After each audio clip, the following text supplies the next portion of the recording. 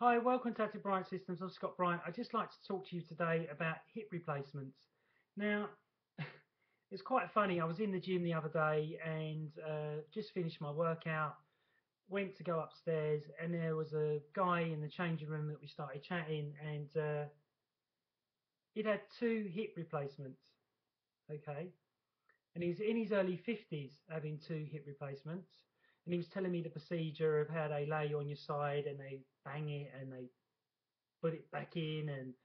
And I said to him, did you do any rehabilitation training to get you back in the gym? And he went, oh, no. And I went, oh, okay. I went, are you in any pain now? And he went, no, I'm not in any pain. And I went, oh, okay. And I went, so if you don't mind me asking, what's your workout? What do you do? And he went, well, I ride to work, I ride to the gym, then I get in the gym, I ride again, then I do a little bit of, really little bit of weightlifting. I hate the Swiss ball, never use the Swiss ball, and that's it. But I train 7 days a week, and I'm like, hang on a minute, the guy's training 7 days a week. He's just had a hip replacement or two hip replacements, and he cannot see that he's overtraining. Okay, so the next day I went in the gym and I was in the changing room again, and he's talking to another guy. They both know me. They both said hello, and they're both talking about how they both had a hip replacement and how both of them are in pain. So after my chat with him about him not being in pain, now he's in pain from doing the cross trainer. I said to him, "Have you had any soft tissue work done on the scars of where he had the hip replacement?" Oh no, we haven't had any of that done. Uh, then I said to him, "So when you was going for your surgery and you finished it, what did the surgeon say to you?" Oh, he said within 6 weeks I can start playing squash again. Now, if all you was doing was playing squash that caused the problem in the first place, why the hell would you go back to it? So I said to him, have you been to see any corrective exercise specialist? He said, no. I said, so do you document what you're doing training wise on a regular basis? He said, no. I said, so have you had your posture assessed? Because he had really bad posture and he had too much anterior pelvic tilt. And he said, no. So I'm like thinking in my brain that this guy is aging quite fast because he's in his 50s.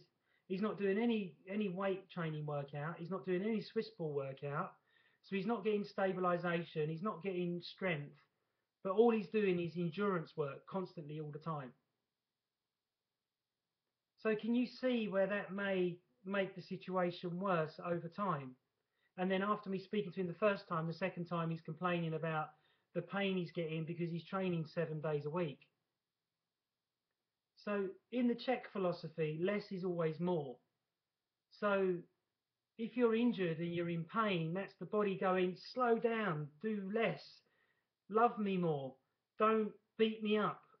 And this is what many people are doing in the gym in which to lose body fat. Then there was two other trainers talking about how they've gained fat in the winter and how can they get it off mega rapidly. And I'm like, well, it's winter time. You're going to store a little bit more body fat. Don't worry about it. Just keep exercising. And then when it comes to summertime, it will come off again. Or look at your diet. And one of the guys was talking about how, he has protein drinks because that's all he can afford.